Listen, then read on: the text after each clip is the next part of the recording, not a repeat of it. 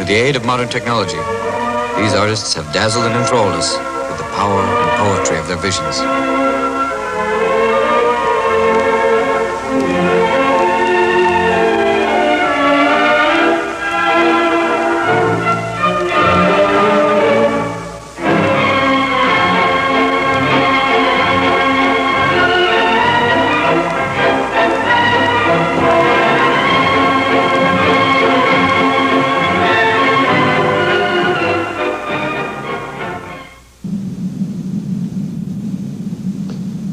Well, hell, I'm damned if I can find anything wrong with it. Yes. It's puzzling. I don't think I've ever seen anything quite like this before.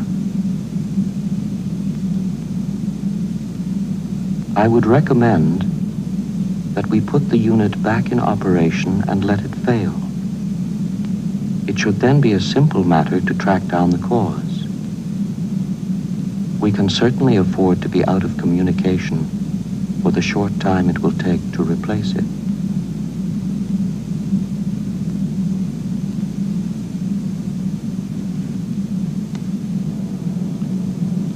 X-ray Delta 1, this is Mission Control. Roger, you're 1930. We concur with your plan to replace number 1 unit to check fault prediction. We should advise you, however, that our preliminary findings indicate that your onboard 90000 computer is in error predicting the fault. I say again, in error predicting the fault. I know this sounds rather incredible, but this conclusion is based on the results from our twin 90000 computer. We are skeptical ourselves, and we are running cross-checking routines to determine reliability of this conclusion. Sorry about this little snag, fellows, and we'll get this info to you just as soon as we work it out. X-ray Delta 1, this is Mission Control. 2049er, transmission concluded.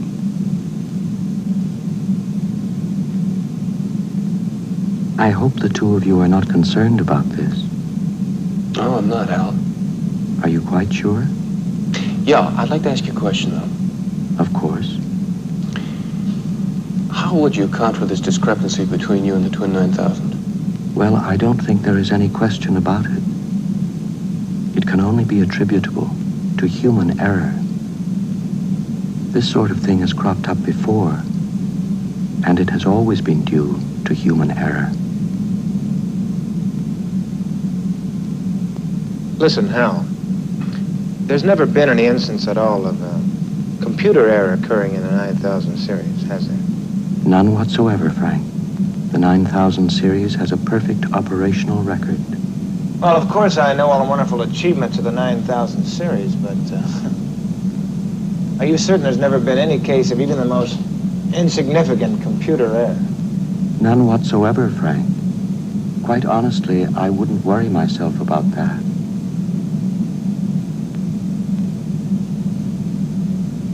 Well, I'm sure you're right, Hal. Fine. Thanks very much. As you know from our previous review of this movie, Hal is ultimately threatened and turns on the crew and destroys all but one, who finally succeeds in unplugging the computer. And at the point when the computer has lost its position of authority, it begins to beg and plead for life. And finally, in its pathetic concluding moments, sings a song it learned, Daisy, Daisy, give me your answer due, I'm half crazy, all for the love of you. And the last few words are very feeble with the death of the computer, and the mission is saved by the one remaining living supposed Son of God. We also notice that there is a tremendous soothing in the voice. We have noticed that in various individuals in higher echelons of government. We have noticed this characteristic of the calm and soothing voice, while that very individual may be leading the nation into terrible, distressing conditions of the economy, foreign policy, decisions of ultimate planetary destruction. And yet there's always that soothing voice, soothing the individual, soothing the nation, almost in a hypnotic fashion. And the people do not complain because they are used to the hypnotic voice. They are used to that false assurance, that imitation of the mother flame. And we know that Kubrick's conception of the computer is that it is a homosexual. And so you can hear that in the voice. It's the imitation of the father or the mother, the imitation of God, but never the real thing.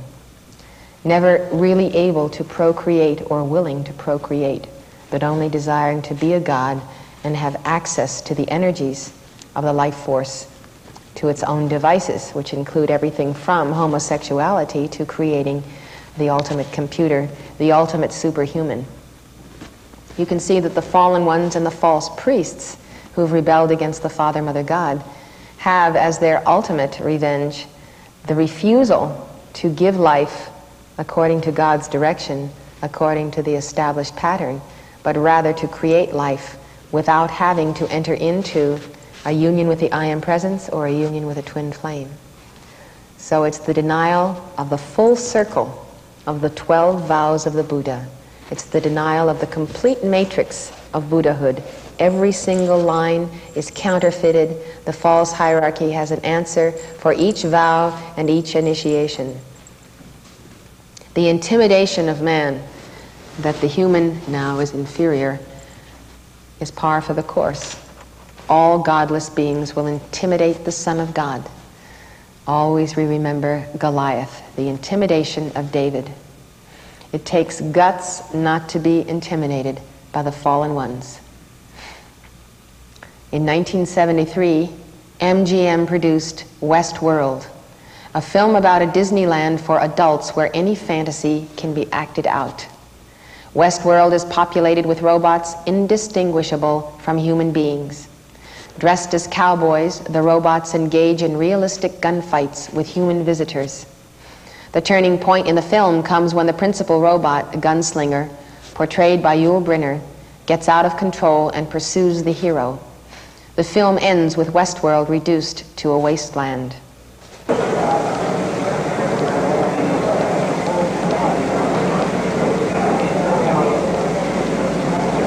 Hi, Ed Renfrew for Delos again.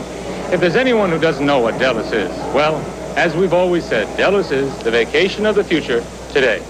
At Delos, you get your choice of the vacation you want. There's medieval world, Roman world, and of course, Westworld. Let's talk to some of the people who've been there. Pardon me, sir. What is your name? Gardner Lewis. Just got back from Westworld. Tell us how you liked it, Mr. Lewis. When you played cowboys and Indians as a kid, you'd point your fingers and go bang, bang, and the other kid would lie down and pretend dead. Well, Westworld is the same thing, only it's for real. I shot 6 people. Well, they weren't real people. What Mr. Lewis means is he shot 6 robots, scientifically programmed to look, act, talk, and even bleed just like humans do. Now, isn't that right? Well, they may have been robots. I mean, I think they were robots. I know they were robots. Yes, the robots of Westworld are there to serve you and to give you the most unique vacation experience of your life. Thank you, sir. And you, madam? Hello. What is your name? Oh, my name is Janet Lane, and I was in Roman World. What is the one thing that stands out in your mind about Roman World? Oh, well, I think it would be the men. I just feel marvelous. I mean, it's just a warm, glowing place to be. Thank you very much. Oh, thank you very much. Goodbye. Goodbye. And you, sir? Yeah? What is your name, sir? Oh, I'm Ted Mann. I'm a stockbroker from St. Louis. And which world did you just come from, sir? Oh, you're not going to believe this, but I've just been the sheriff of Westworld for the last 2 weeks. Did it seem real to you, sir? It's the realest thing I ever done. I mean that. Thank you very much. Yeah. And you, sir? Well, my name's Arthur Kane. I've been in the castle. I've had a couple of sword fights and 3 jousts, and I married a beautiful princess. Is that something you always dreamed of doing, sir? Oh, my life. Well, there are some of the comments of the people who just returned from Delos. Why don't you make arrangements to take our hovercraft to medieval world, Roman world, and Westworld? Was it worth $1,000 a day? Contact us today, or see your travel agent. Boy, have we got a vacation for you.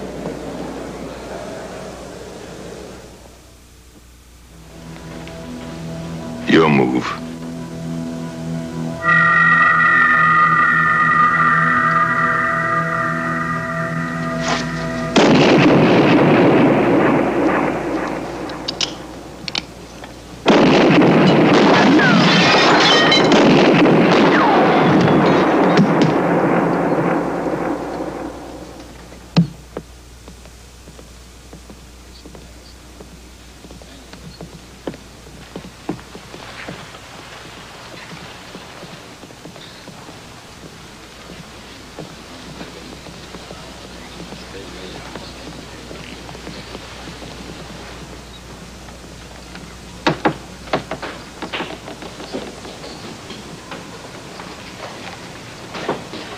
pretty realistic, huh? Listen, are you sure he was, Of course, you don't really think he shot anybody, do you? Wow.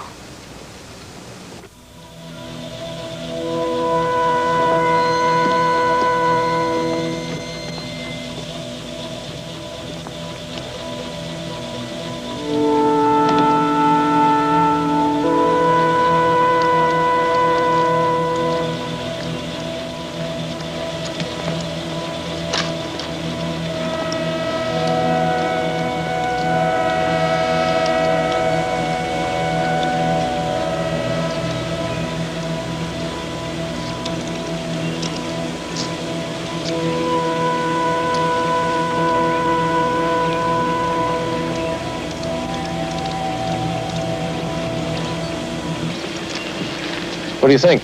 I wonder if we shouldn't try and rewire. No, I'd replace the whole unit rather than try to repair it. With a tin? Use an XX50 if we have any in stock. The double X's have a longer lifespan. The 50 may not fit in here. Or maybe you can shift the integrator unit further up into the cavity. I'll try.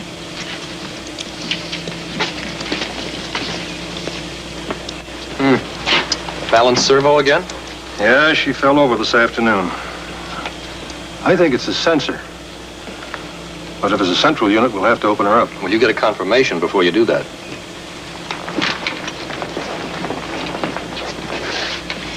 What's he in for? Central malfunction. Another one?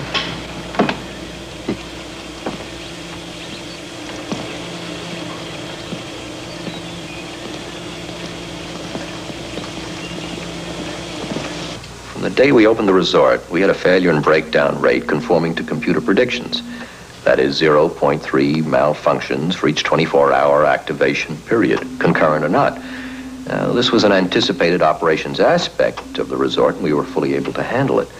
The majority of the breakdowns were minor or peripheral until about 6 weeks ago. Then Roman world had a rise in breakdown rate which doubled in a week. Well, despite our corrections, the breakdown rate continued to climb. Then medieval world began to have trouble. Now we're seeing more Western world breakdowns. And there's a clear pattern here which suggests an analogy to an infectious disease process, spreading from one resort area to the next. Perhaps there are superficial similarities to disease. It's only a theoretical concept. There are many ways to order that data. I must confess, I find it difficult to believe in a disease of machinery. We aren't dealing with ordinary machines here. These are highly complicated pieces of equipment, almost as complicated as living organisms. In some cases, they've been designed by other computers. We don't know exactly how they work.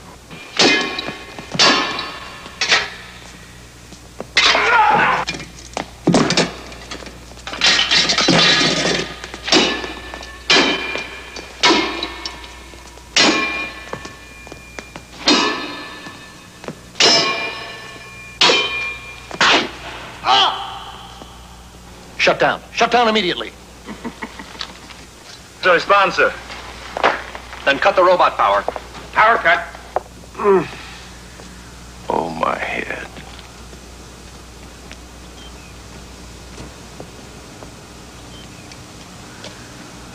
They're not responding.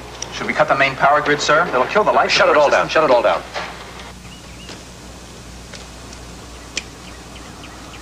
Hold it. Oh, come on, not now. Not you again. It's too early. Let me do it this time.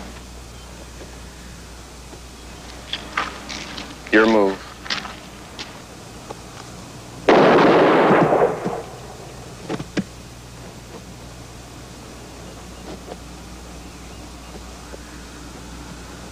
I'm shot.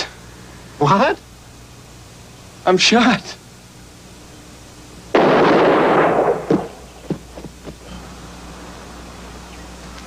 Oh, my God. Draw.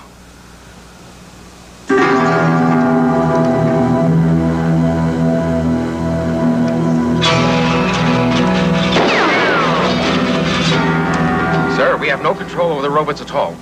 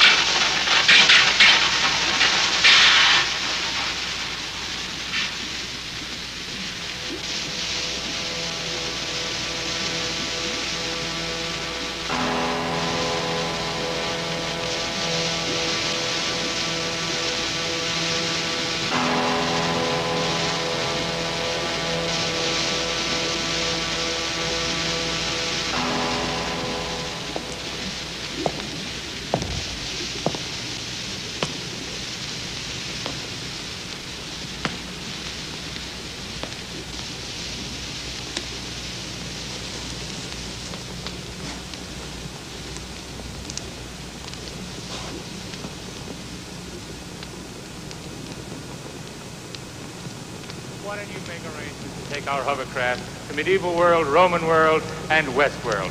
Contact us today or see your travel agent. Boy, have we got a vacation for you. Vacation for you. For you. For you.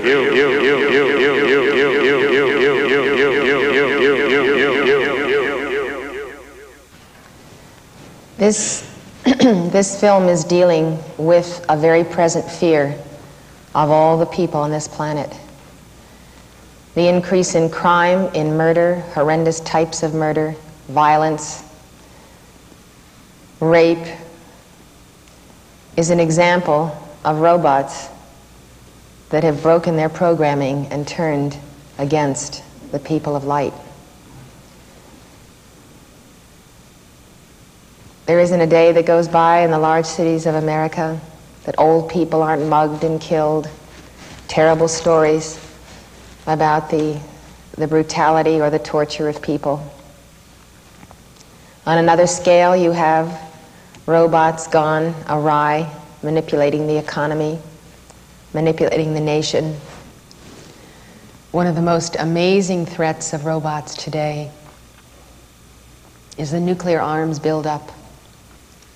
It is the sense that man is not in control of his environment or his planet, his life. He does not know when his home will be invaded. Some of you may have read the story of the woman who answered her door and an ex-boyfriend threw acid in her face. This is the reverse of it. Everywhere we realize that this confrontation is what people are dealing with and what they fear and what they have in the subconscious as a memory of what has happened before. Again, there would be no box office attraction if this were not the most pressing and intense problem of the human psyche and of the sons of God on planet Earth. We finally come to the conclusion that Armageddon is actually the warfare between the real and the unreal. And you know how sometimes in our own selves we cannot tell what is real or unreal. We cannot tell it until we expand the light in our hearts. In the warfare of Armageddon, many don't know which side they should be on. Many cannot identify who are their brothers and sisters and who are the enemy. This is our challenge. The Buddhas have the answer. We have to realize that there is an urgency to our acceleration on the path and the development of the heart flame. In 1977, MGM released Demon Seed. In this film, an advanced computer called Proteus adopts human characteristics. Having surpassed the potential of the human brain, the computer seeks immortality. With the aid of a robot consisting of an arm attached to a wheelchair, Proteus uses the resources of a laboratory to impregnate the wife of the scientist who built him. A child is born 28 days later. True to the unusual circumstances of its birth, the child, only a few days after its birth, appears to be about 4 years old. "I am alive," says the baby girl in a deep baritone voice. The one thing her father was not. After this incident, the humans begin to fear the computer and plot to destroy it. Its existence threatened and its aim achieved, the computer switches itself off. With the production of George Lucas' Star Wars in 1977, filmmaking took another quantum leap in technology. Star Wars became a prototype for a whole new genre of movies. And robots, or droids, took on human characteristics.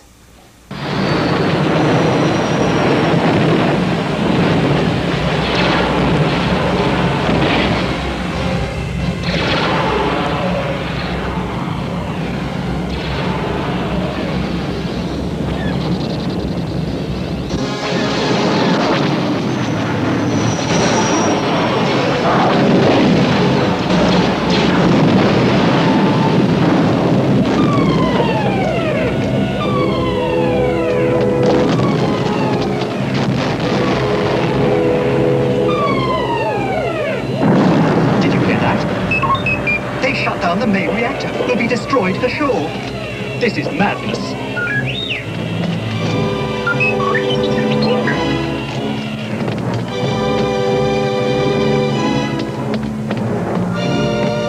We're doomed. There'll be no escape for the princess this time. What's that?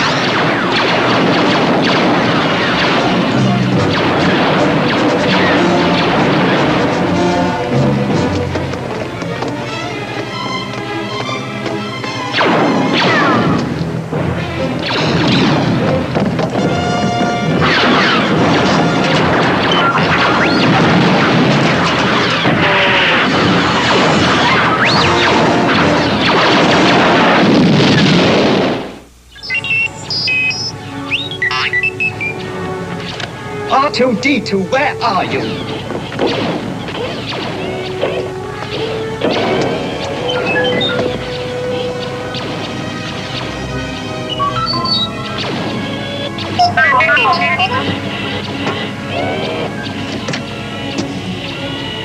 At last! Where have you been?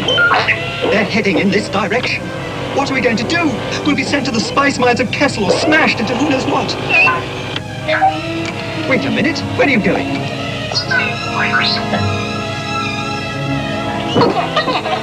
Hey, you're not permitted in there. It's restricted. You'll be deactivated for sure. Don't you call me a mindless philosopher, you overweight glob of grease. Now come out before somebody sees you. Secret mission? What plans? What are you talking about? I'm not getting in there. I'm going to regret this.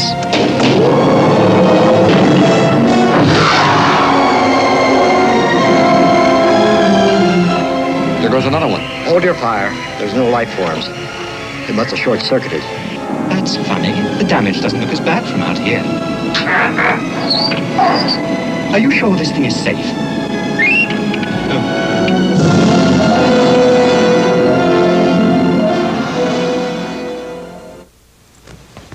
We see then that the conclusion is that there is a contacting of the ancient memory of unreality within these films and a mass programming to bring about the confrontation with that unreality.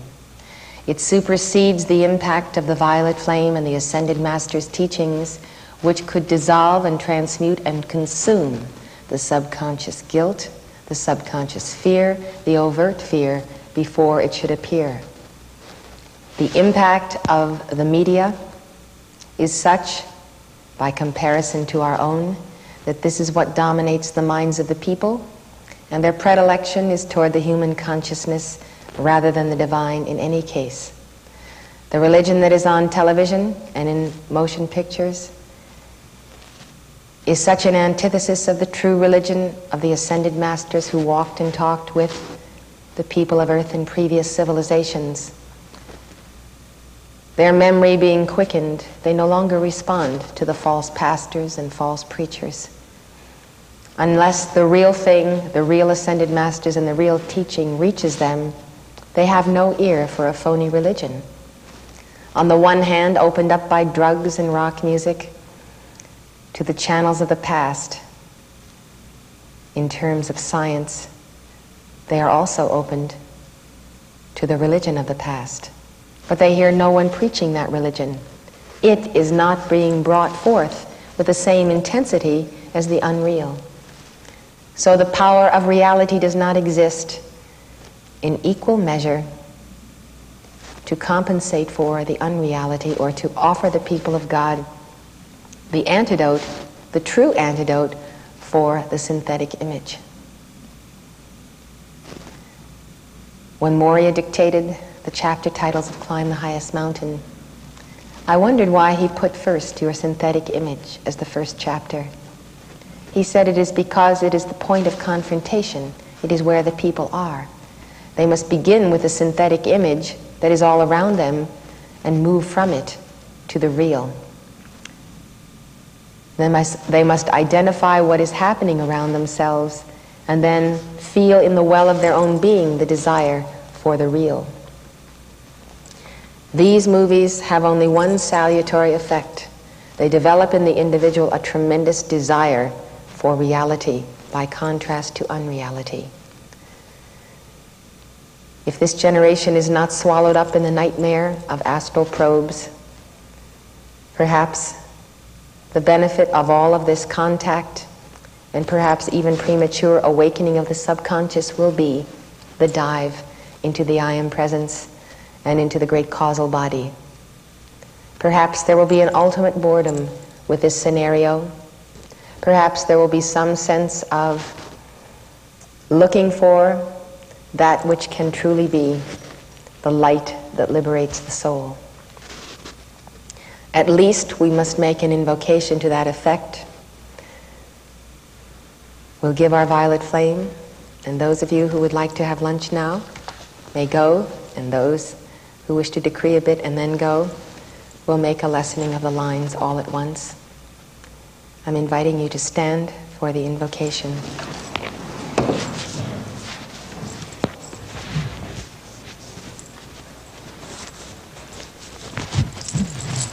In the name of the light of God that never fails, I call to the great divine director and the great blue causal body. I call for the electronic fire rings from the heart of the great central sun. I call for the sealing of all evolutions of light upon this planetary body and all systems of worlds. I call for the mighty sealing action of the violet flame, the tube of light, the protection of Archangel Michael. I call for the transmutation of subconscious guilt of interaction of any kind whatsoever with the fallen ones and the robots. I demand the binding of all fear and doubt. I demand the transmutation now, in this hour before New Year's Eve and the new dawn of the new day, of those records of manipulation of the bodies, minds, souls, and hearts of the light bearers, and even that is which is going on today in lobotomies and manipulation of the mind and fetal experimentation. I demand a bolt of lightning into the very cause and core of all tampering with the body of God, even the attempt to tamper with the mystical body of God upon earth. I call for the great God flame now to minimize the effect of all godless creatures upon this planetary body. Bind then the reptilian invaders from outer space. Bind those who have slipped into our society unbeknownst to us, and therefore function apparently in equal standing to the sons of God. I demand the blazing light of Almighty God and the Buddha of the heart, the Buddha of Shambhala, beloved Lord Maitreya Gautama Sanat Kumara, Jesus Christ, to come forth now and by the full power of the mighty ruby ray, the violet flame, the cosmic cross of white fire and illumine action of our hearts, to go forth and consume the cause, effect, or record and memory of all tampering with the mother life force, with technology and science, and with the souls of our people. In the name of the living word, we summon the Buddhas from out the great central sun to descend now the mighty shaft of our own crystal cord, descend the sine wave now and enter this body temple.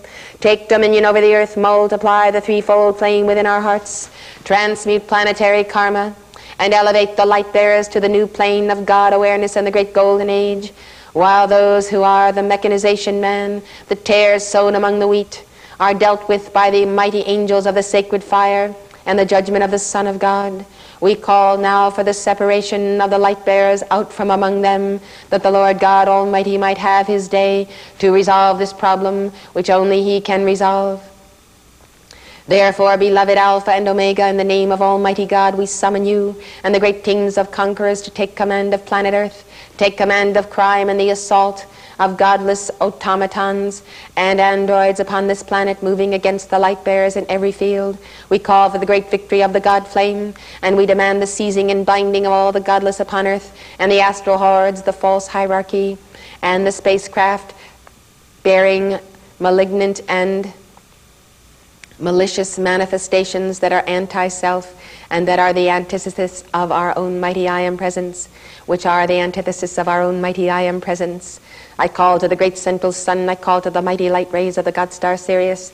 I demand the cleaning up of this planetary body and the astral plane. I demand the binding of death and hell, and I demand the victory of the ascension and the light by the ordered path of initiation of Lord Maitreya. O Buddhas of the sacred fire, come ever closer to our hearts, come ever closer to the chulas of the will of God, that we may truly meet the challenge of this age. In the name of the entire spirit of the Great White Brotherhood, we offer our hearts in this decree. Lovely God friends, I am in me. Hear me now, I do decree with a message blessing for which I call upon the Holy Christ of each and all. Let violet fire of freedom roll around the world to make all whole, saturate and his people too with a increasing bright radiance shining through. I am the section from God above, sustained by the hand of heavens, the transmuting the cause of discord, here removing the cause of enemy fear. I am the full power of freedom, raising all to heaven above. Violet fire now blazing bright in the beauteous God's own light, which right now and forever sets the room myself and all life eternally free in the sun and most protection. Almighty.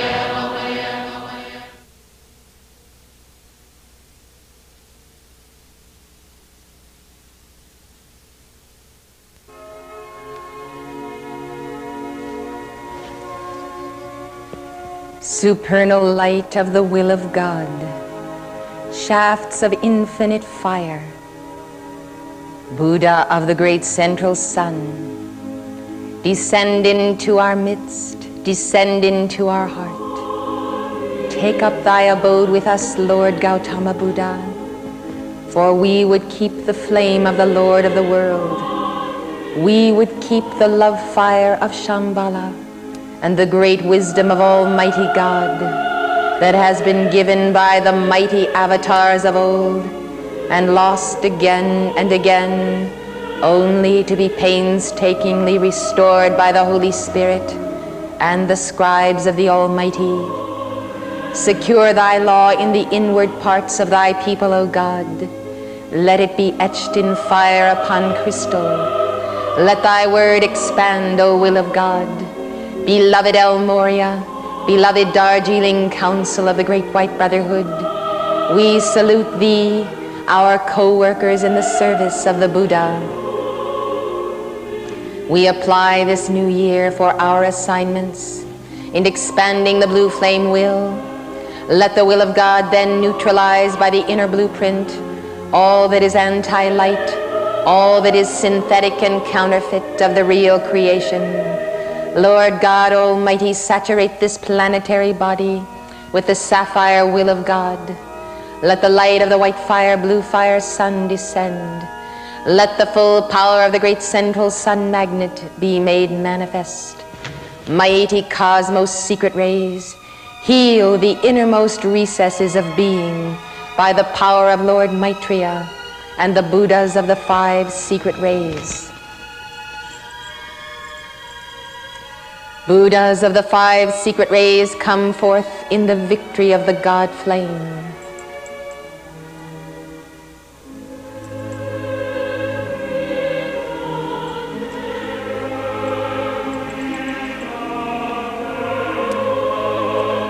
Beloved Saint Germain, beloved Jesus, beloved El Moria, beloved Lanello, reinforce the will of God itself.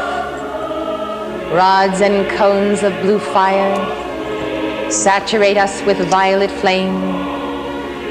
Bring this earth into alignment by the ray of Alpha. Consume the cause and core of all that is stirred up by planetary adjustment through the violet transmuting flame. By the power of Alpha and Omega, let God's will be done in us daily. Let the fiat of the will of God ring forth in light bearers the world around. By the crystal heart of the living Buddha. Amen.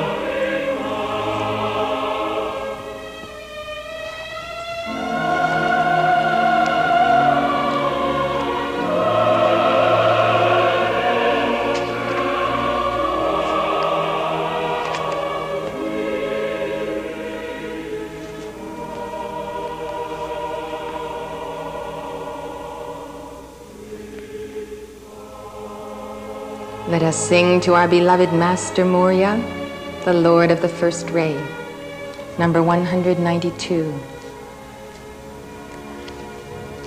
Not my will, not my will, not my will, but thine be done. Not my will, not my will, not my will, but thine be done. Not my will, not my will, not my will, but thine be done. Not my will, not my will, not my will, but thine be done.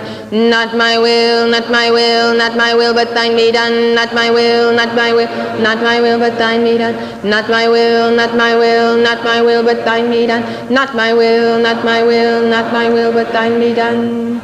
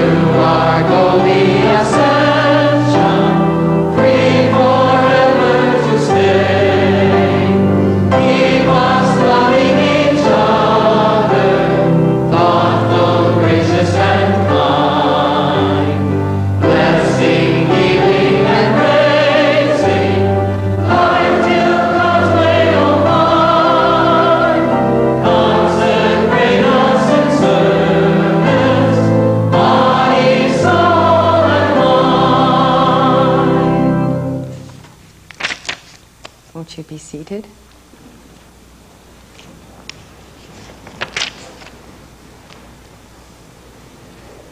Let us sing number 195.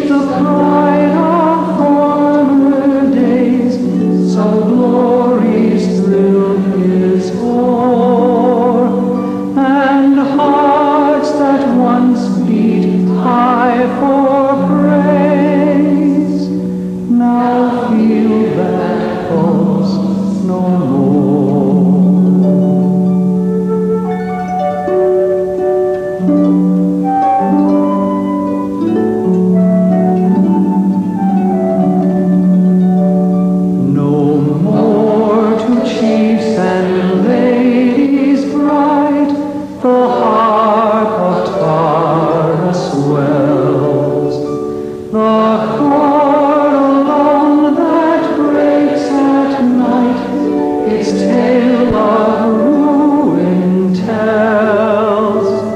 Thus freedom now so seldom wakes, the only throb she gives is when some heart indignant breaks to show that still she lives.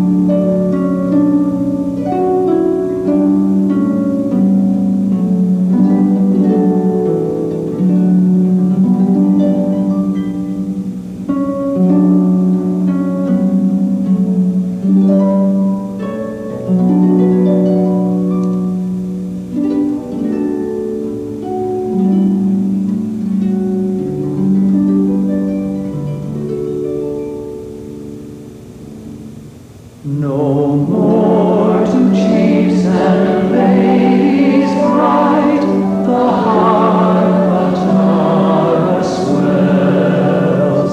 The chord alone that breaks at night, its tale of ruin tells. Thus freedom now so seldom wakes, the only throb she gives is when some heart indignant breaks to show that still she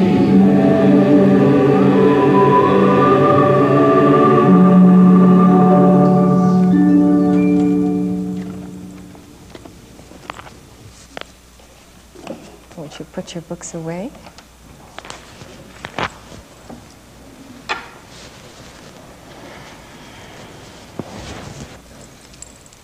We continue with the anti-Buddha message that is not overt but very subtle, because it is a perversion of the 5 secret rays, which path is the path of the Buddhas.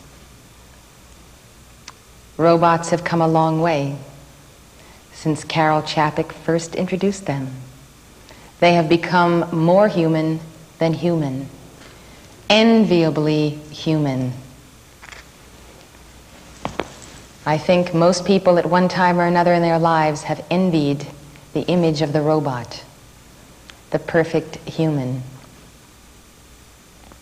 We come to an analysis of Blade Runner, the first of the 3 films that made such a psychological impact this summer.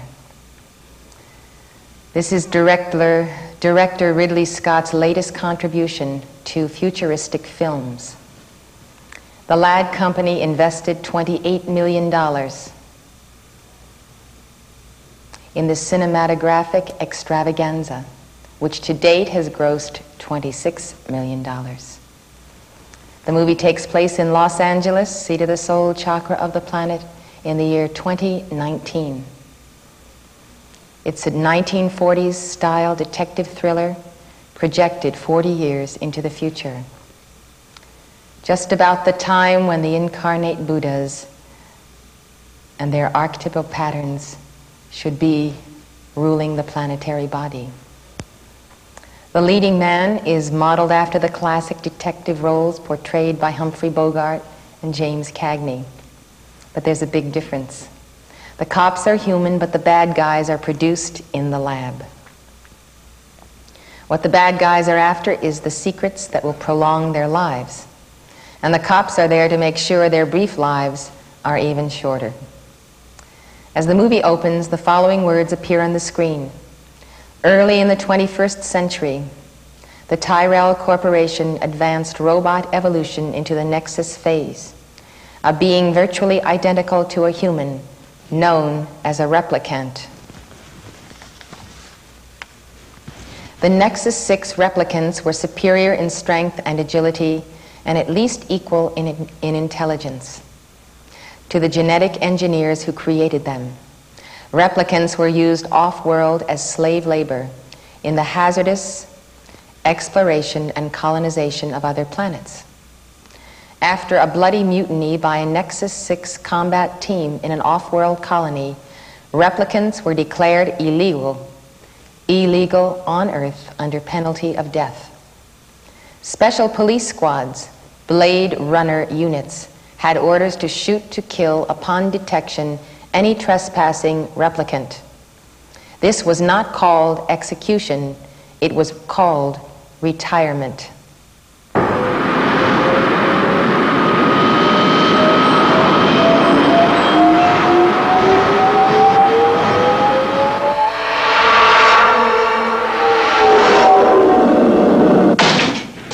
I need your deck. This is a bad one, the worst yet. There was an escape from the off-world colonies 2 weeks ago. 6 replicants, 3 male, 3 female. They slaughtered 20... A Blade Runner's job is to hunt down replicants. Manufactured humans you can't tell from the real thing. What's this? Roy Batty, probably the leader. There was just one outfit making replicants that superhuman. The Tyrell Corporation. Mr. Deckard, Dr. Eldon Tyrell. I don't get it, Tyrell. Commerce is our goal here at Tyrell. More human than human is our motto. I was looking for 6 replicants in a city of 106 million people. You ever see this girl, huh? Never seen a Buzzlove. What I didn't know was they were looking for me.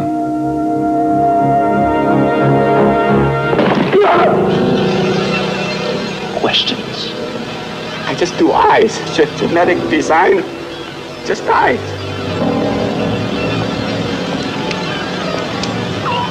Hello? I'm in a bar here now, down in the 4th sector. Why don't you come on down here and have a drink? That's not my kind of place.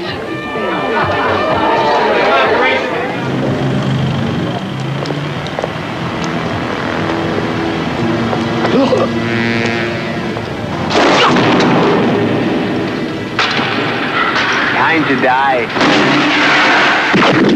If I didn't care more than words can say, if I didn't care, would I feel this way? If this isn't love, then why? Excuse me, Miss Salome, can I talk to you for a minute? You for real?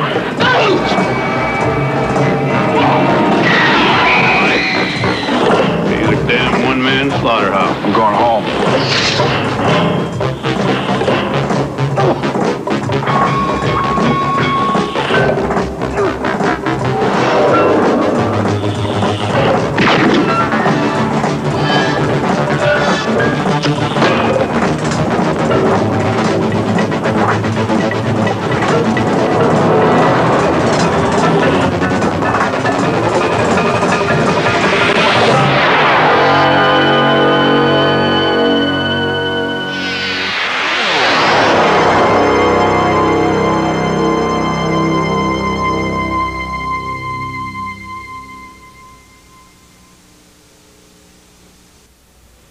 The reason I'm showing this to you is to illustrate how, with each passing year, it is necessary to have more noise, more intensity, more violence, more of the manipulation of the chakras in order to engage the audience, which is the nature of any addiction.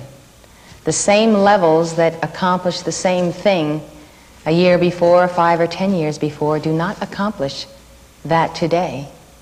I consider this movie to be a total and absolute assault upon my being, the being of the Buddha, and my chakras. It is painful to watch. In fact, I consider it so terrible that I resisted giving this lecture and analyzing it for you because of the non-desire, the desire for non-confrontation with this absolute desecration of the Buddha and of all that the Great White Brotherhood stands for. It has acceptability. I can tell you that the children in our Montessori school, and all children, I'm sure, that are with it in America today, made sure that they saw Blade Runner this summer.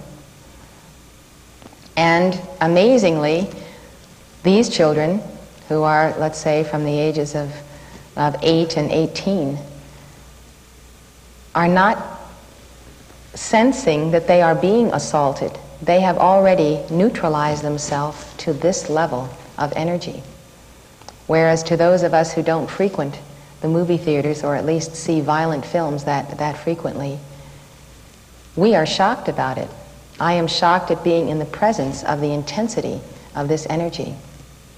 That alone in itself tends to drive a wedge into the subconscious of the message of the film. You compare that to earlier films and you realize that this is Armageddon itself.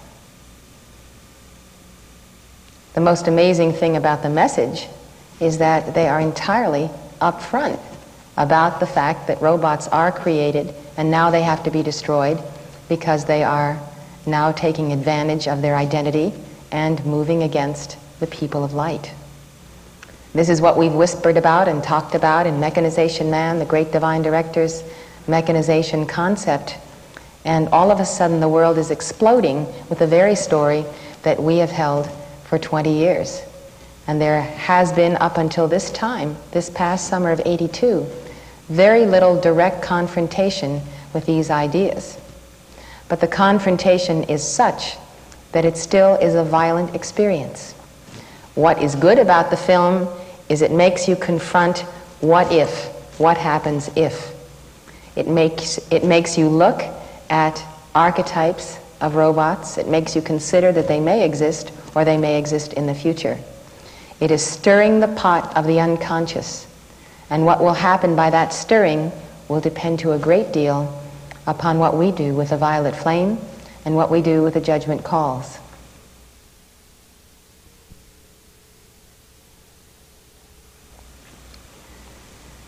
Now, though Scott claims this is not a serious picture, the vision it presents of the future and its conception of the impact of genetic engineering is anything but humorous. There is no other way to take this intense energy than seriously, for whatever reason your seriousness is upon you. It's loosely based on the novel Do Androids Dream of Electric Sheep by Philip Dick. Blade Runner takes place on Earth following World War terminus. Life on Earth is dismal.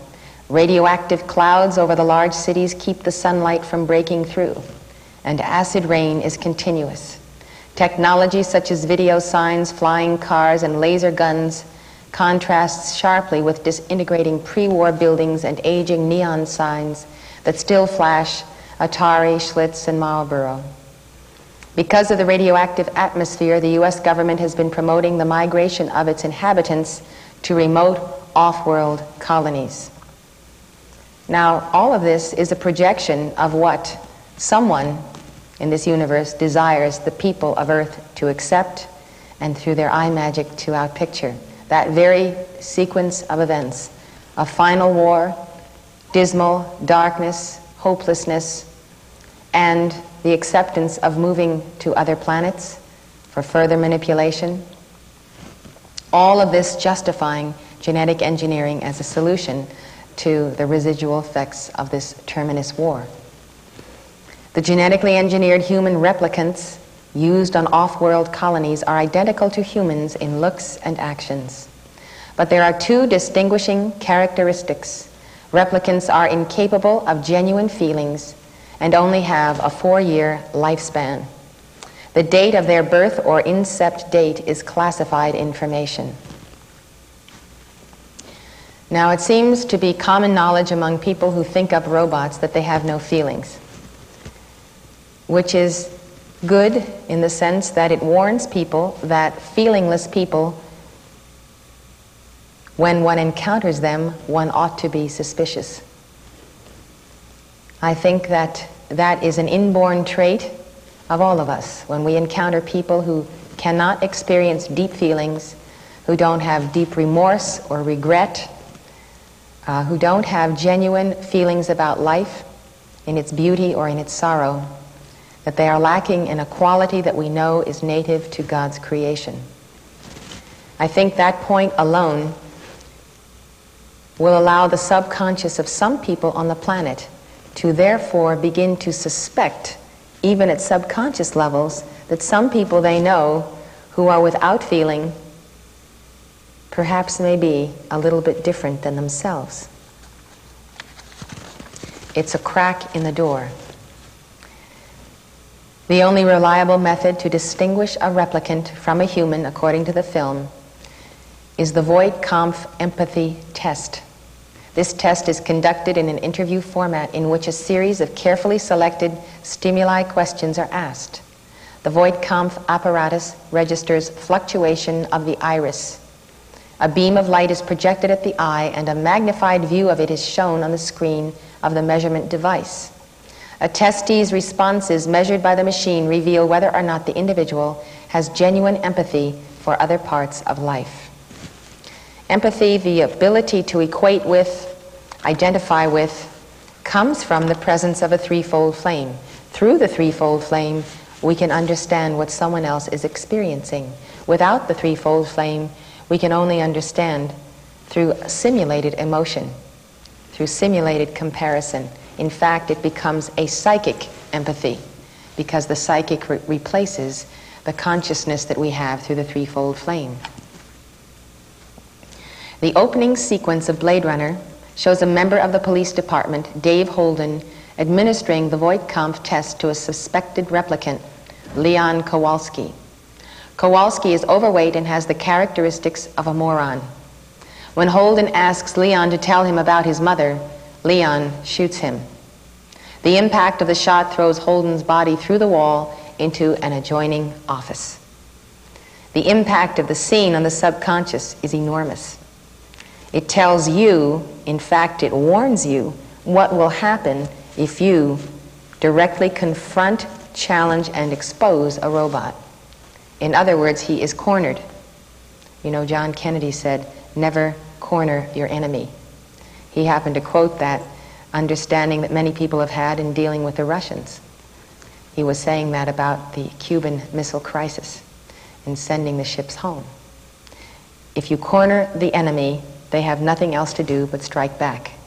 If you give them a little leeway, they can move out of the confrontation gracefully. So depending on what you want out of the encounter, you have to realize that if you move in and challenge and expose, and you become the ultimate threat, this is what happens to you. Well, it didn't happen to David. It didn't happen to Joshua. It didn't happen to Jesus Christ in the ultimate sense, although he was crucified by the fallen ones. John the Baptist also had his head cut off.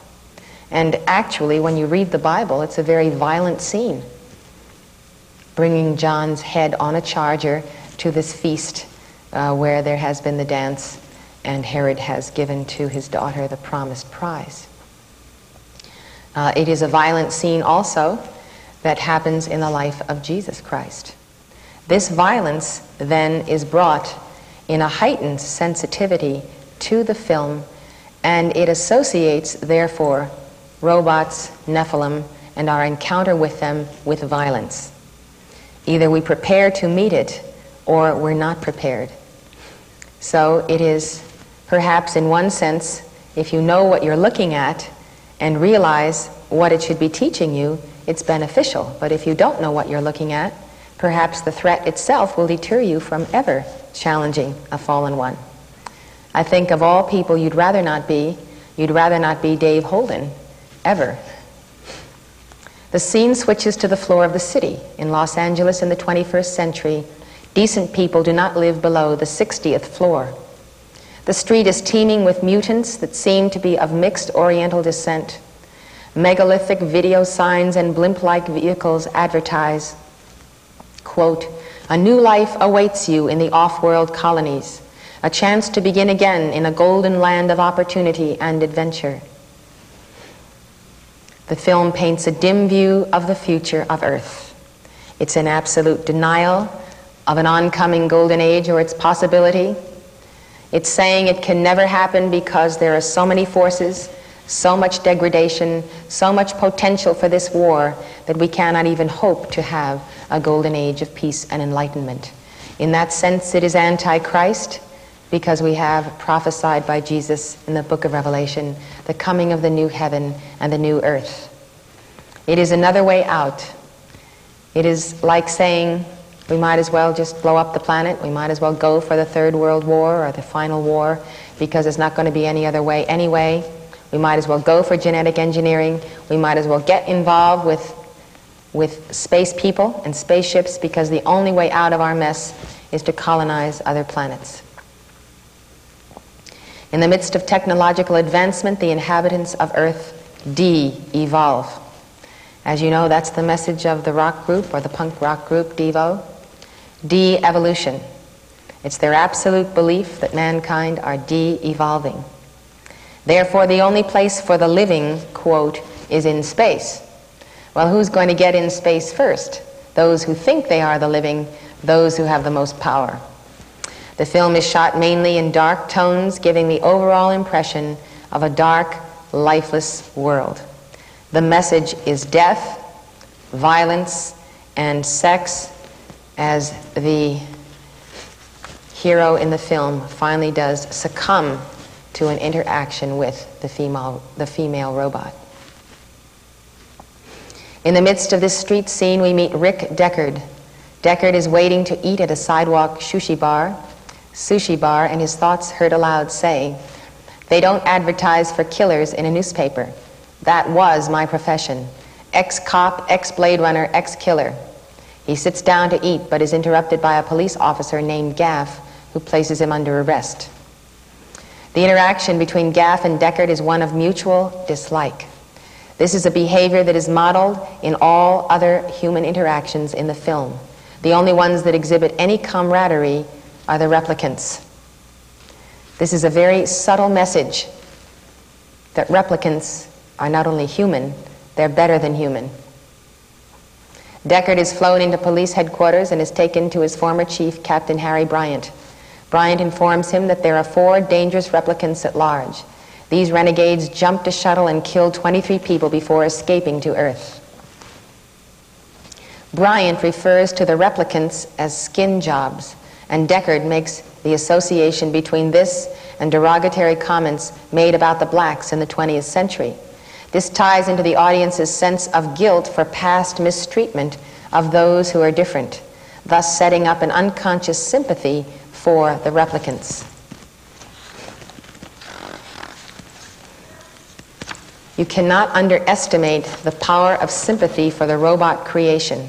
The poor things, they don't have a threefold flame, they don't have a soul, they don't have feelings, we have to help them.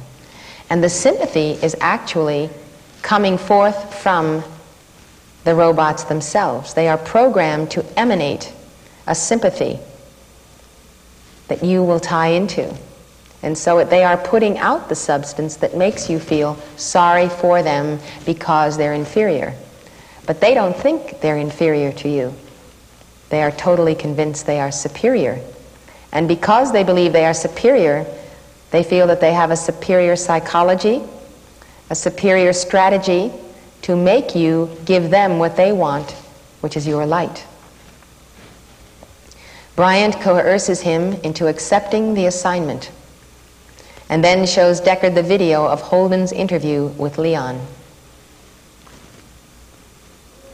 After reviewing the case histories of the renegade replicants, Bryant tells Deckard that he should go to the Tyrell Corporation and give the Voight-Kampff test one of their Nexus 6 replicants. So he goes to give him the test. Deckard heads for the corporation to learn more about his adversaries. Flying over Los Angeles, which looks like an Atlantean city complete with giant pyramidal structures, hundreds of stories high, and flying cars. Flying cars is the subject of, I know, many people's dreams. People have a habit of dreaming now and then of driving down the highway and all of a sudden driving into the sky. Here we see flying cars, and in E.T. we see the flying bicycle, and which brings us to an interesting comment that these films are actually like dreams. When you experience them, it's like you're in a nightmare or in a bad dream or an interesting dream or some kind of dream, and you do get involved, and the point of the one who writes the script is to make you identify with one of the characters. One of the characters in the film actually becomes your sense of self. And if they can accomplish that, then you are actually sucked into all of the emotion, all of the action, and all of the programming that is intended for you. Deckard maneuvers his car to the roof of the Tyrell Corporation. When Deckard arrives, he is met by a stunning young woman named Rachel and the head of the corporation, Dr. Eldon Tyrell. Tyrell insists that Deckard must give the Voight-Kampff interview to a human before he provides him with a Nexus 6 to test, and asks him to administer the test to Rachel. Before Deckard reveals his findings, Tyrell dismisses Rachel. Deckard concludes that Rachel is a replicant. Anticipating Deckard's results, Tyrell explains coldly that Rachel is an experimental model that doesn't even know she is a replicant. Deckard asks, how could she not know what she is? Tyrell says, commerce is our goal here at Tyrell. More human than human is our motto. Rachel is an experiment, nothing more. Now, somewhere in the race memory of the Nephilim and the Watchers is the absolute belief that the entire human race is their experiment. And therefore, they are free to control population. They are free to sterilize people. They are free to introduce all kinds of viruses and diseases and to watch them in a macabre way deal with those diseases in their bodies, to see how resistant they are to cancers or TB or viruses. They consider that it is their prerogative to set up tremendous wars where they play their war games against one another. And the purpose of war in the first place is to simply kill off so many millions of life streams that are making the keeping of the planet under their control a bit difficult and a bit inconvenient. Now, if you don't believe this, you just open your eyes and look around at big corporations, big oil, power politics, bankers, and start looking at the way they treat the little people. They actually treat the little people as though these little people are an experiment.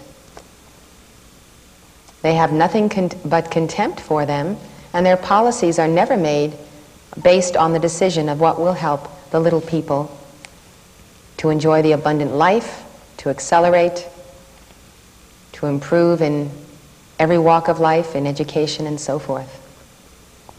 They may make it appear that it is so, but in the end it is really not so. They may give you money for a higher education, but they may remove from the higher education the very thing that you should be learning to compete with their own offspring. They may see that the educational system itself is so programmed with their philosophy that you come out more robot than robot, while the robots are more human than human. So, nothing more than an experiment allows abortion, allows one individual to actually perform thousands of abortions. One doctor allows fetal experimentation, and everything under the sun that is done to the human body in the name of medicine or science that is unnecessary actually to the healing of that body. Tyrell explains that the engineers at his company give the replicants a past in order to control them better. The coldness of Tyrell, contrasted with the sophistication of Rachel, generates additional sympathy for the replicants. The coldness of Tyrell can be traced to his own Nephilim origin, or the fact that he himself may be a computer that was made many, many centuries ago. I wish to remind you that I have taught that the godless, without threefold flame, may begin to develop a force field of consciousness, a psychic or astral awareness, emotions, thoughts, Just like a computer begins to have an identity with use, even a simple computer, so robots gain an identity, a momentum, and they gain cause-effect sequences that become karma. And therefore, they reincarnate. And therefore, you see that a scientist or a corporate tycoon like Tyrell may himself be the very thing that he is creating.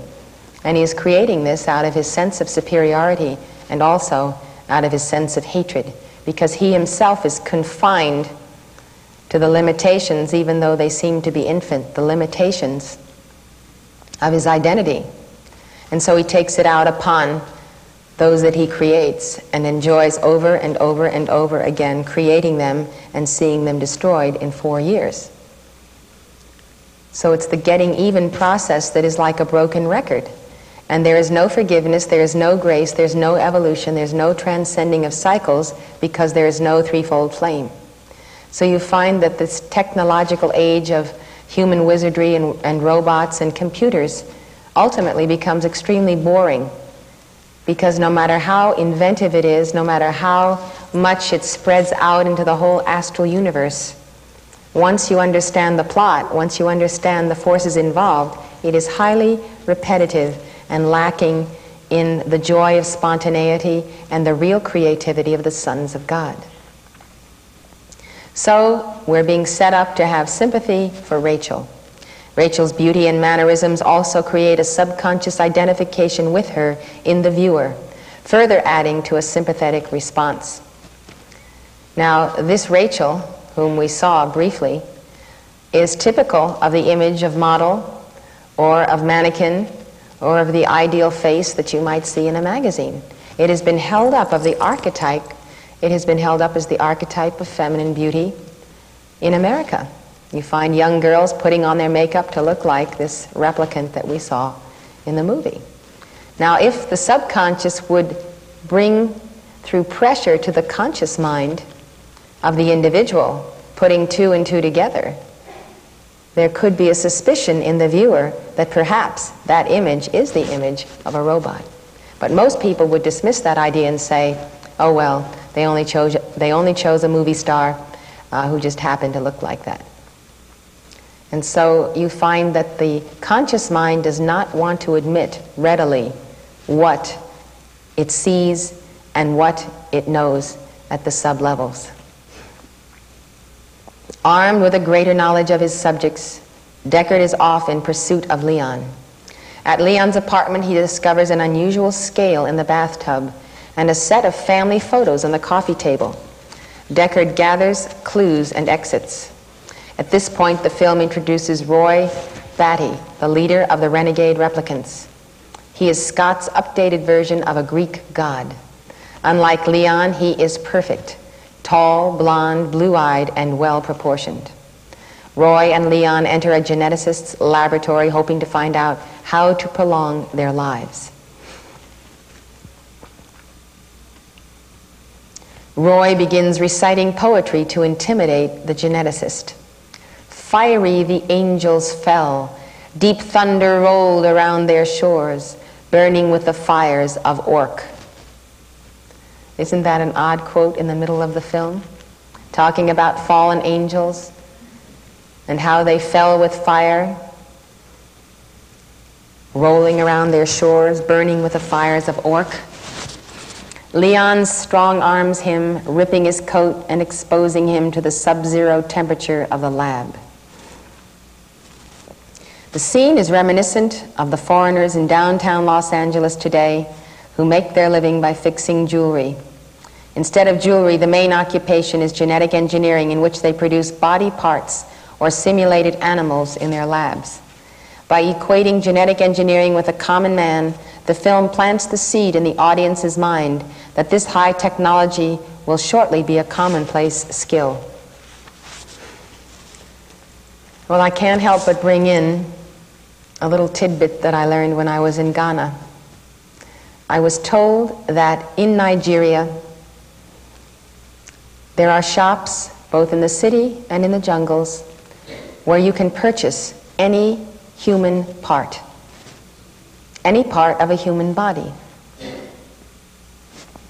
And I said, well, how do they procure these? Well, someone walks away from his village and he's never seen again. And people disappear regularly. And I can tell you that hearing about the fact that you can buy body parts in Nigeria sent such a chill through me that I lost my desire to go there at all. And I realized there are wonderful people in Nigeria, there's an advanced society and so forth. But this was something that I could not stomach. So here in Los Angeles, they're manufactured.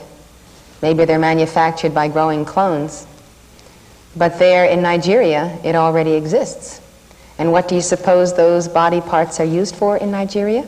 They're used to perform rites of black magic.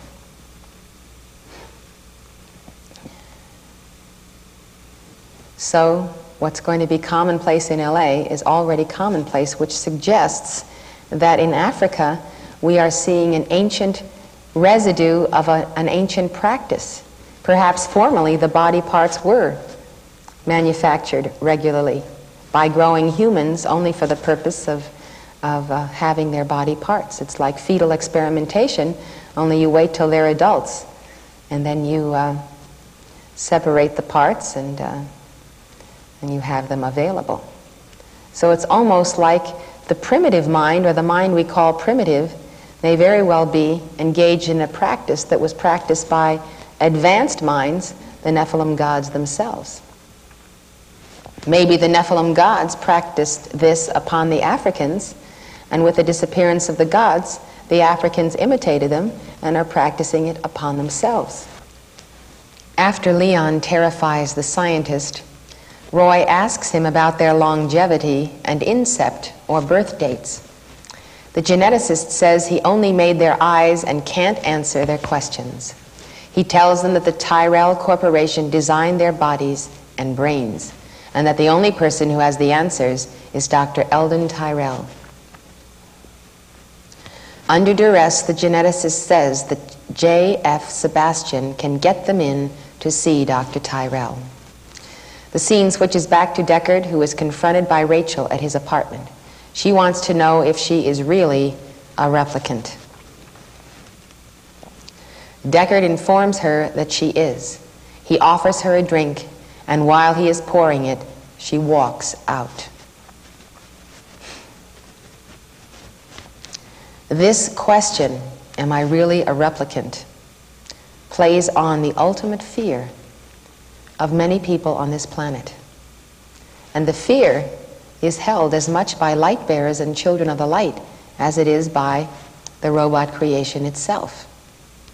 It's a very incisive moment. It's like a penetration into the weakest point of oneself, the point of the belly, the point of the solar plexus. It's an attempt to penetrate the 5 secret rays, almost like taking a sharp razor and actually slitting the membrane of one's personal sense of self. In other words, it's a question that shouldn't be asked and shouldn't be answered. Yet it is being asked, it is being answered.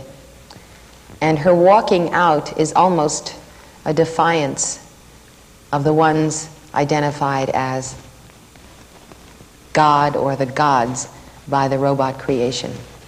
Those people upon earth who have threefold flames are recognized as gods by those who do not have the threefold flame, whether he does or not. From this exchange, Deckard finds out that she has feelings, hence he apologizes. I think that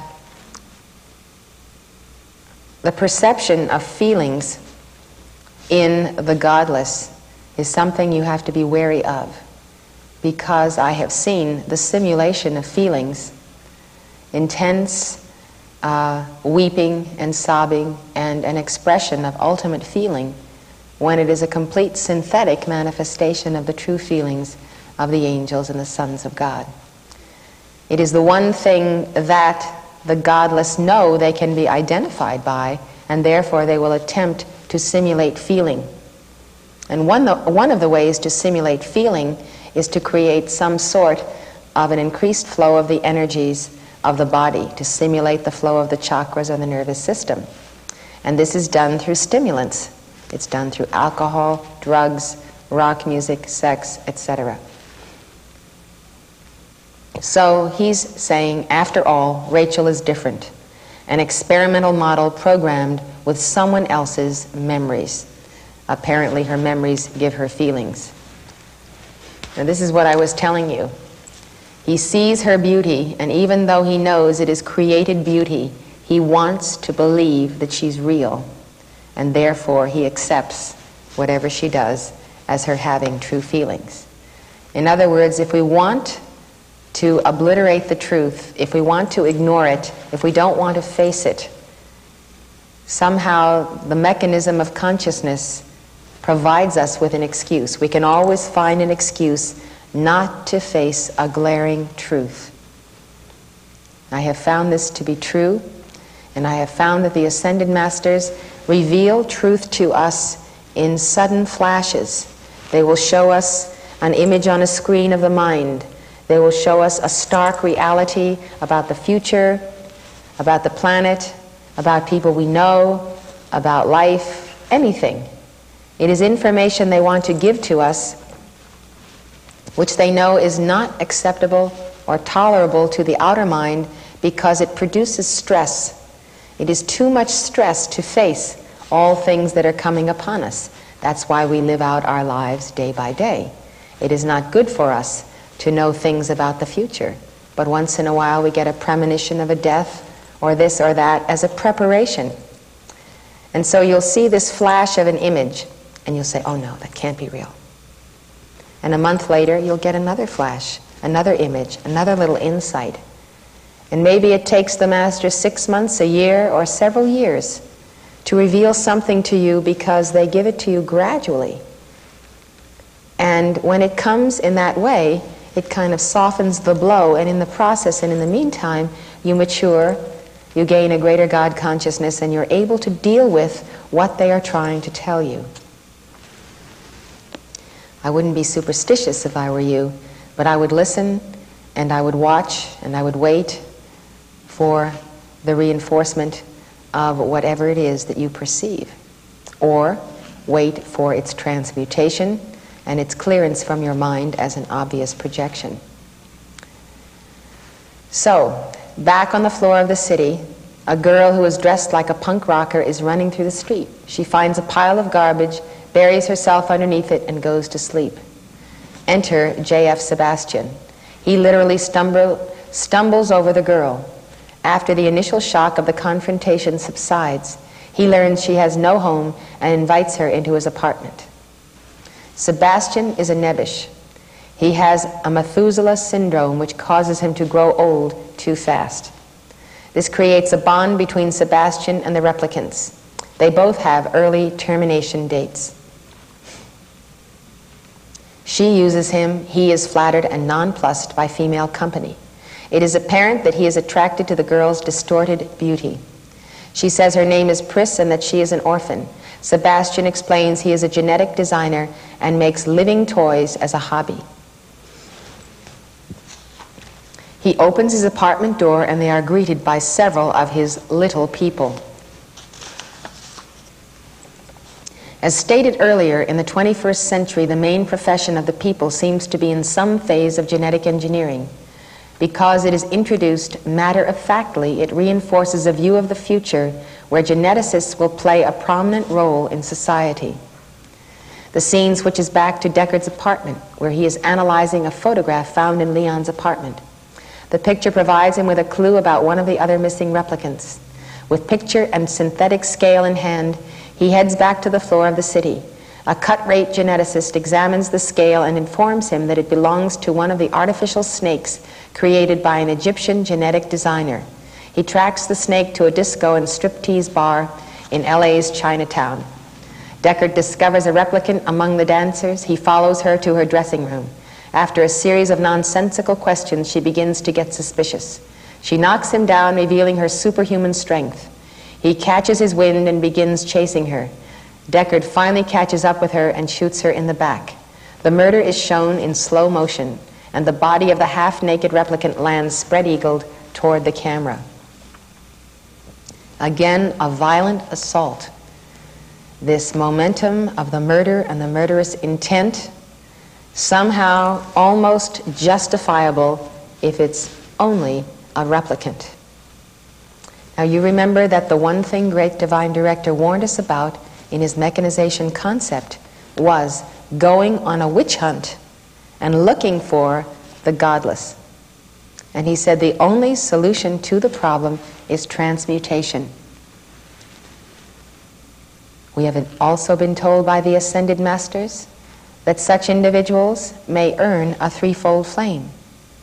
And this is consistent with the teaching on Jesus Christ, where it is written that whoever would believe on him as the Christ, he could make them sons of God, which means that it is the office of Christ incarnate to ignite a threefold flame in whoever becomes a servant of God, and by constancy and faithfulness and the walk with God and service to the brotherhood, thereby deserves to be given the opportunity to have eternal life. The bestowal of a threefold flame is the beginning of the path. And so what one does to earn it is prologue. But of course it is the greatest gift of God because it is the gift of God identity. So we realize then that to judge or to look for the godless and to denounce them is entirely out of character with the work of the Buddha and the Bodhisattvas. It is not ours to judge, but the Son of God does judge where we are. And it is the actions that are judged, and those who perpetrate them and continue to perpetrate them and repent not of their deeds. So this is exactly what the Great Divine Director said not to do. Now, project yourself into the midst of this final war. Project yourself into a situation on earth, which we trust will not come to pass, where the food supplies are cut off, the water is contaminated, and the law of the jungle prevails, and people are fighting for food. In the subconscious is the great overwhelming message of this film. It's all right to kill under certain circumstances. But the Bible says, thou shalt not kill. The Bible also says that the angels will come and they will harvest the tares in the end of the age. So it is not given to those of us in embodiment to take this upon ourselves. And yet it is made to be totally acceptable because, after all, they are only an experiment. As I said before, behind closed doors, in exclusive clubs, the human race is referred to as a dispensable experiment. This is not remote science fiction. This is pulling out of the subconscious of Nephilim, of children of the light, of robots, all those things that nice people don't talk about.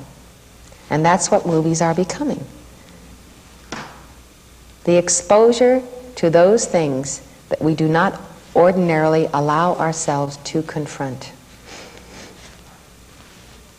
The death scenes in the film play upon the fact that the audiences, for the most part, have become addicted to violence, and it takes a greater and greater amount of violence to satisfy them.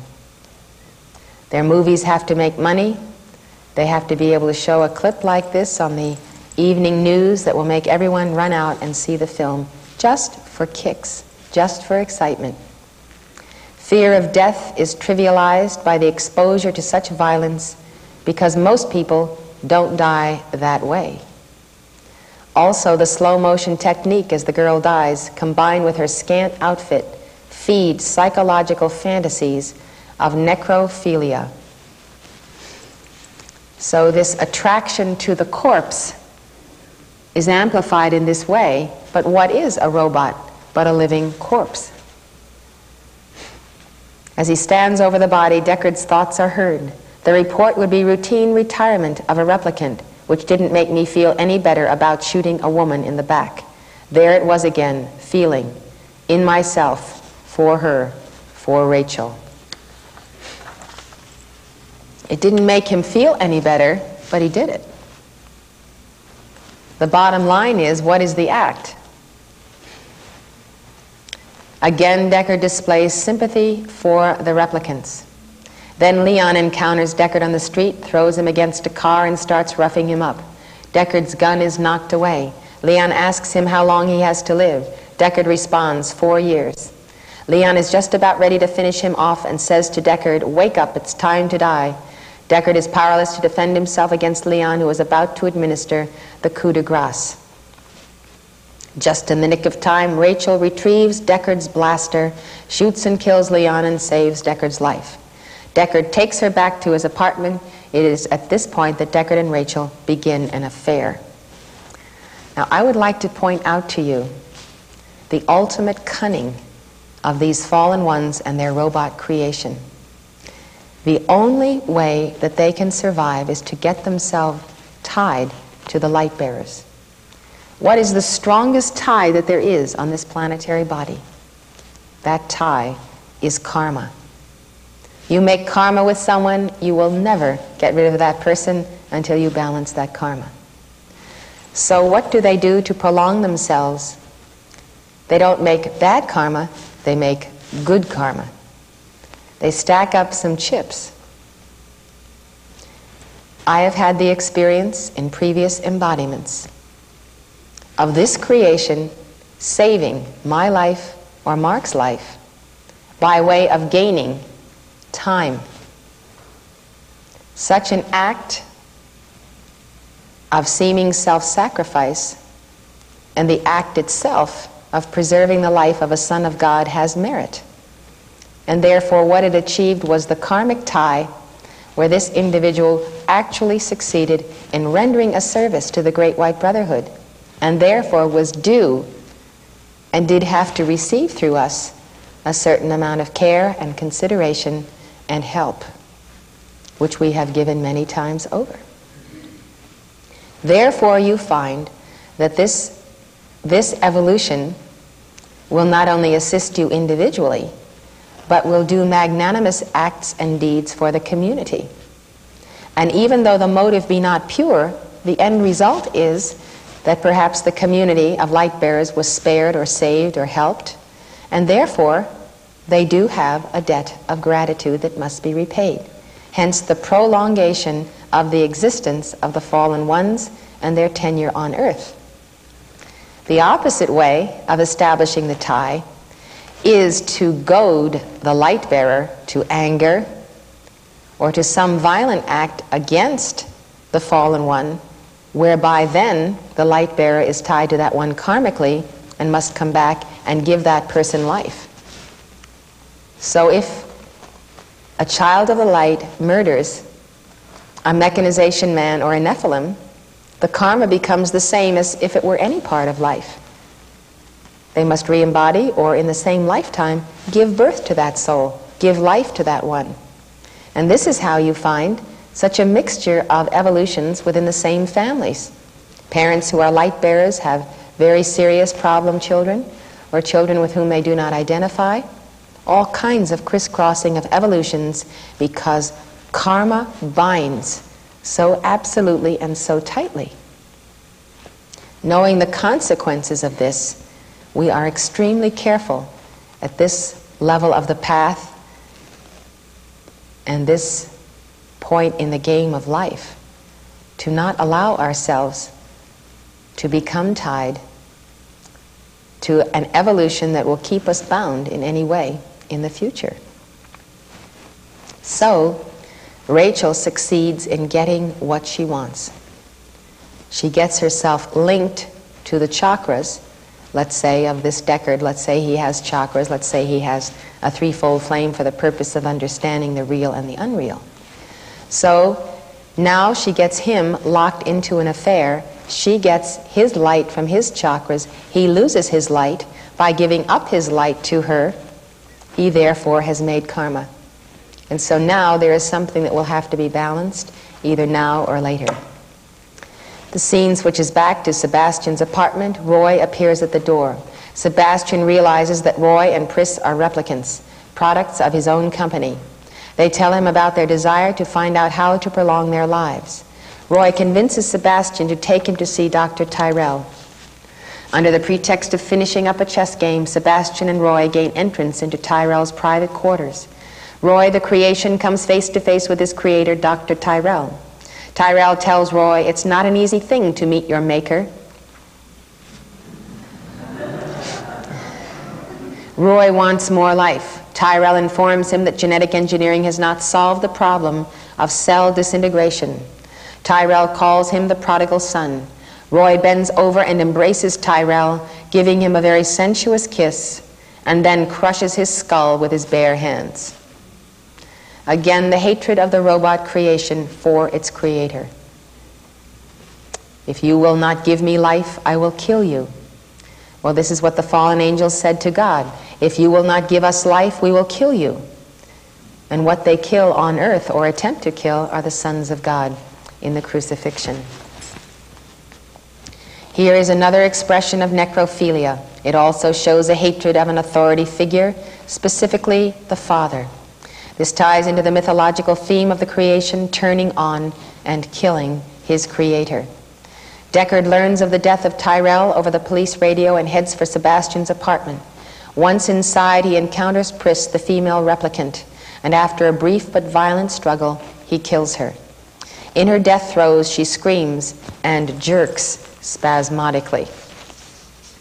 The fascination with death is the subject of the whole movie because all of the robots are actually death itself.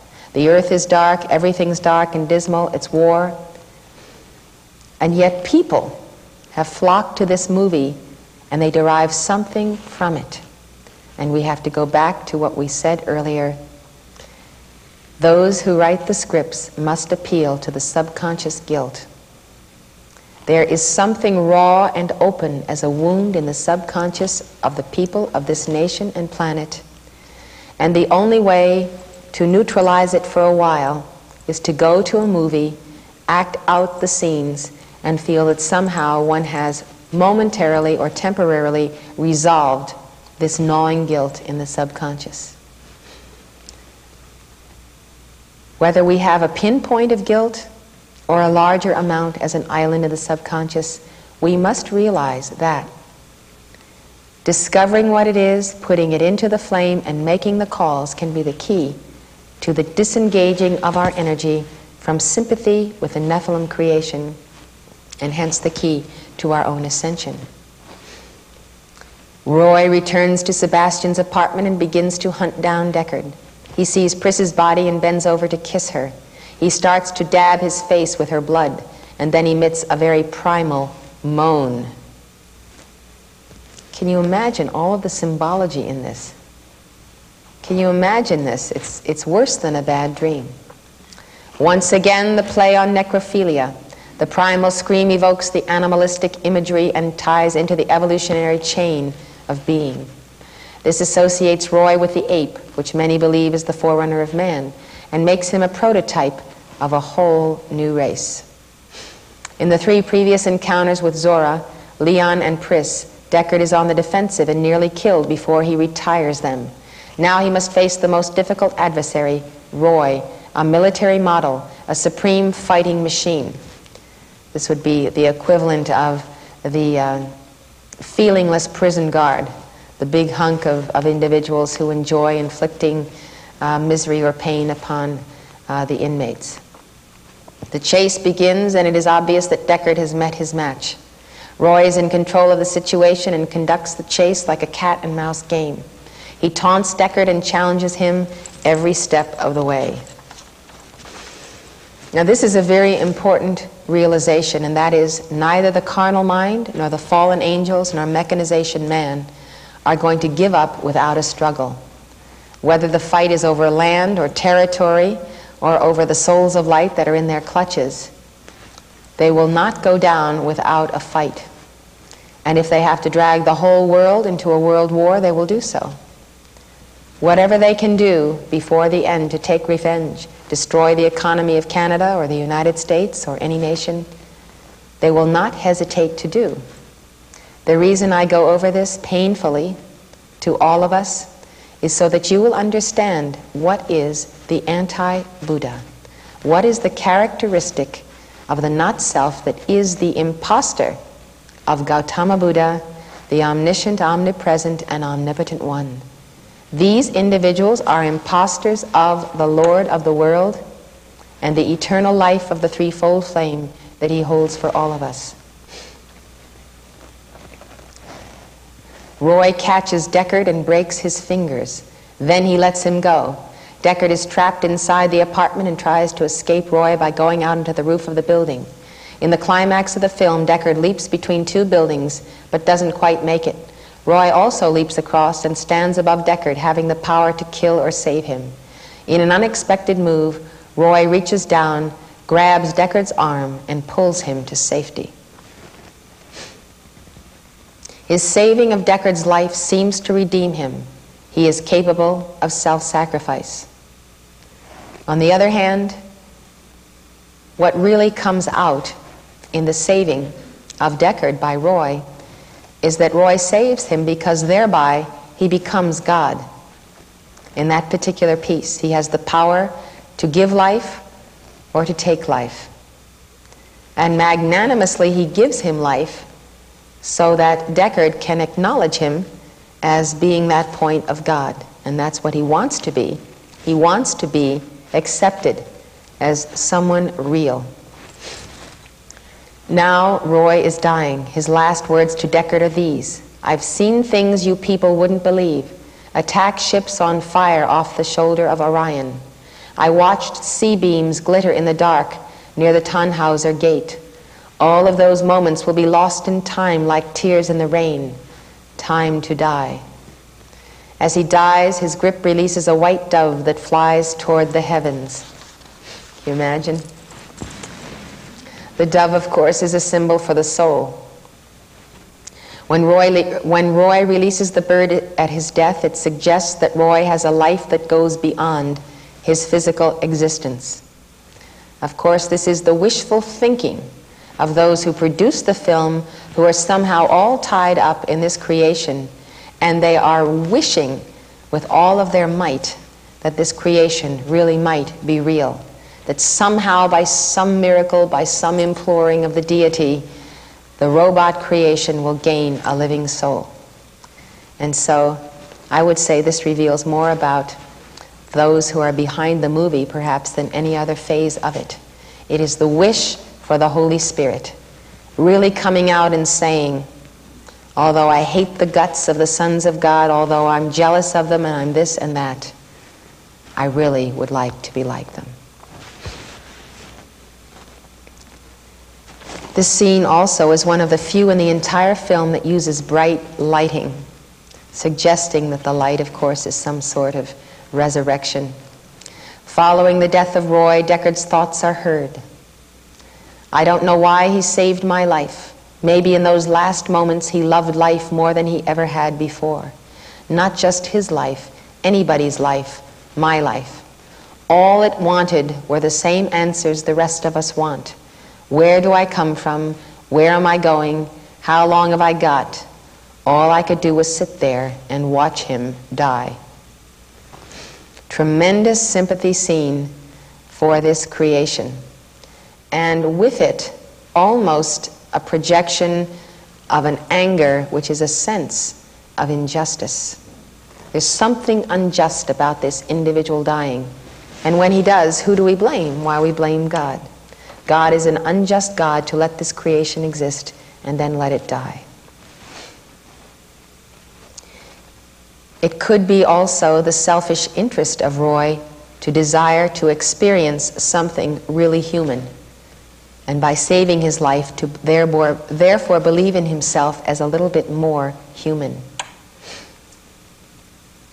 It becomes a confirmation of a better identity than just an ordinary replicant. He wants to die a hero.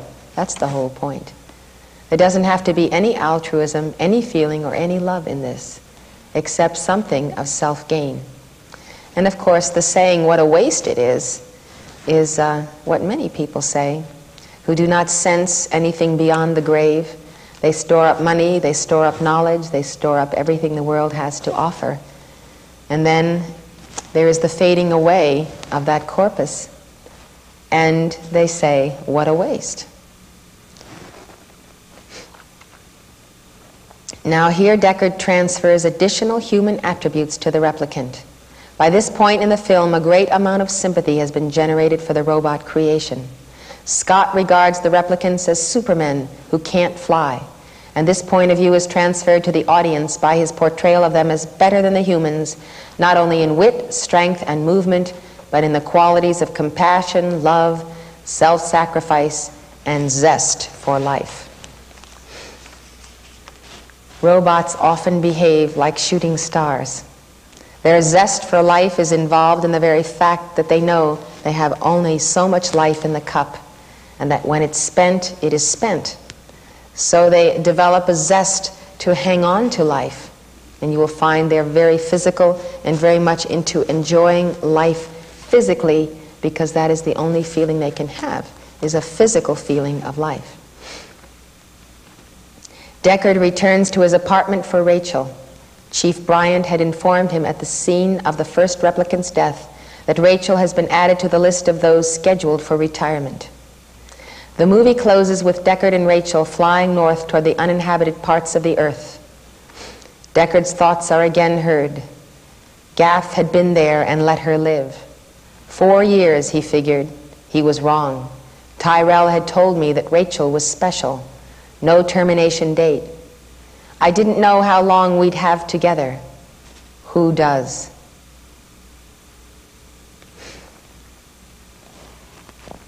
In that simple statement, one can justify interaction with the godless because, after all the rest of us are vulnerable too. All the rest of us are mortal. All the rest of us are subject to the same game of chance.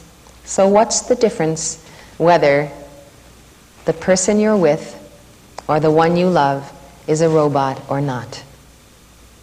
I've already heard people say they just as soon have a robot programmed to agree with them instead of argue with them and do all the things they'd like to have done to them than to have to get along with a human that's cantankerous and bossy and this and that.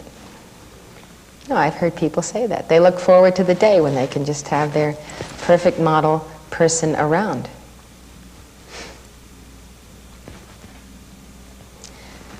Well, in this film, as in Star Trek, the movie, the hero decides to give up everything for a droid. Deckard's sympathies for the replicant take over his logic. He knows Rachel is a mechanical creation, but he chooses to unite his life with hers anyway. Now, the uniting of a son of God with a droid has been portrayed in Star Trek. It's one of the most astounding film clips you'll ever see. It's one you must see. It shows a mechanical ascension, and it shows the fusion in some other level of being or consciousness of a son of God and a robot. It shows the free will choice of the Son of God to give his flame to the synthetic self. And the ultimate dream that that synthetic self should survive with us in the next life.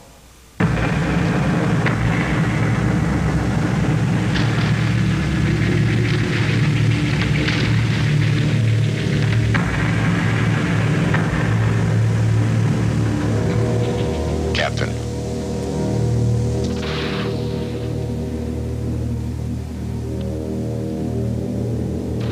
V'ger must evolve. Its knowledge has reached the limits of this universe, and it must evolve. What it requires of its God, Doctor, is the answer to its question. Is there nothing more? What more is there than the universe, Spock? Other dimensions, higher levels of being. The existence of which cannot be proven logically. Therefore, V'ger is incapable of believing in them. What V'ger needs in order to evolve is a human quality. Our capacity to leap beyond logic. And joining with its creator might accomplish that. You mean this machine wants to physically join with a human? Is that possible? Let's find out.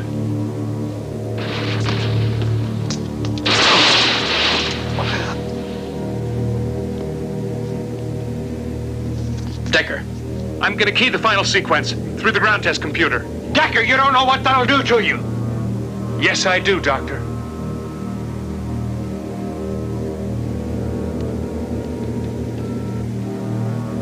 Decker, don't. Jim, I want this. As much as you wanted the Enterprise, I want this.